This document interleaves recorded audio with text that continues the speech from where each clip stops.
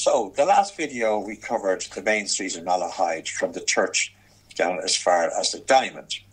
I'm thinking on the far side of the street we could cover today, Killeen Terrace down to the Diamond. Now the Killeen Terrace is opposite the church. So if we look from there down, the first little shop we see nowadays is Shomratay. Now Shomratay in the 50s was actually Maurice Mahon's shop. Maurice Mahon used to sell newspapers there. And of course it was very convenient because Sunday particularly, people would buy their papers directly after Mass. Now, I believe that was actually his second shop. I thought it was his first shop. But recently somebody told me, no, he had a shop down New Street, a very small shop down New Street first. Then he moved there. And of course we all know that later he moved down the other side of the Diamond to where AXA Insurance is now.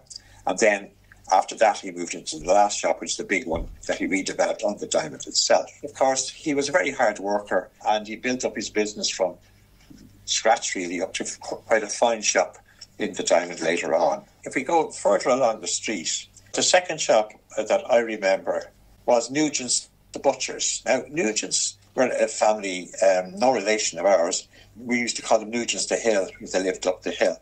And they had butchers, and they had a lot of land where they kept cattle as well. There was two butchers in Malahide at the time. Nugent was one, and Howard's well known, of course, with the others down in New Street.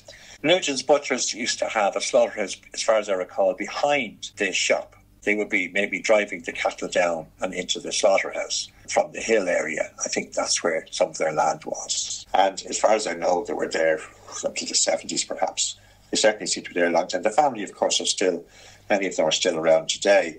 Now, the next shop was a very interesting one. It was a chemist shop, Bassett's Chemist. It's a beautiful... It's funny when I think back, it's a terrible pity it was never preserved nearly as a museum, because when you went into this shop, they had beautiful shelving with all the old jars of chemicals on them and old drawers with titles of the chemicals all on them.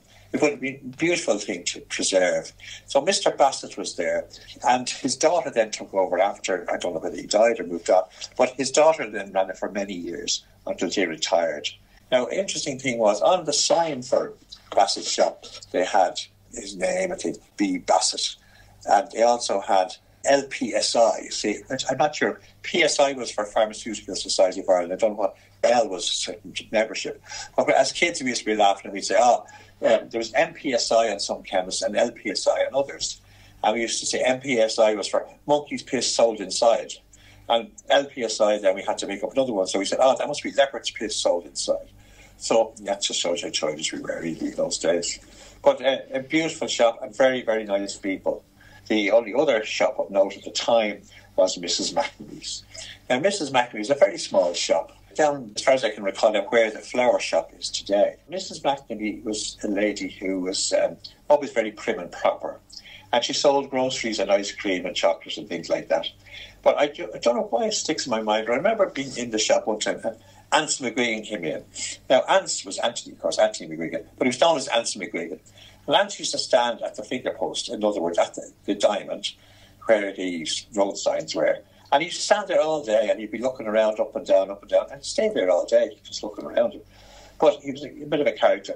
But I remember being in the shop one day and Ants came in and he said, can I have me Robin, please? I didn't know what he was talking about. But it turned out a Robin was a small sliced pan that he used to buy every day or every second day or something. I always remember him when I think of Mrs McNamee's shop. It's funny how little things stick in your mind. Beautiful little shop. Now, that's only 4 shops that I recall at the time.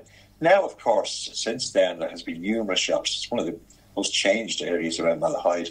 Restaurants upstairs, Paddy Powers, we have solicitors, we have an optician, flower shop, hairdressers, of course, a stationery shop. There's now a toy shop. And there was a photographer for years. Sean Callan had a photography there. That was there for a very long time. Some of them have come and gone a few times and changed. But I'm trying to think back of what I remember in the 50s in that street, and that's all I have to say for today.